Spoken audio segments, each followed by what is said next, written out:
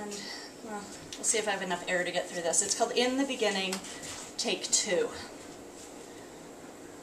All this starting, this pointing and not quite grasping, this near connection, this dearness, so almost real, this dampness, and your unseasonable, your movement beside it.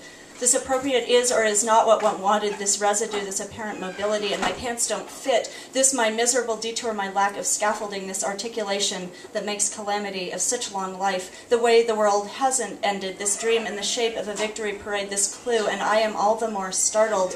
This picture of the wrong house, you remind me of no one but you, this unevenness gifted in the not possible, woven throughout. Each first time, not every waking moment, but close to. What vile approximations, this inaccurate camouflage, this indivisible whatever it is. Because after each bite of the dictionary one wipes one's lips, what an inept disguise, this suitable delay, this fundamental exigency that causes us to pout. Your best deductions, will they suffice?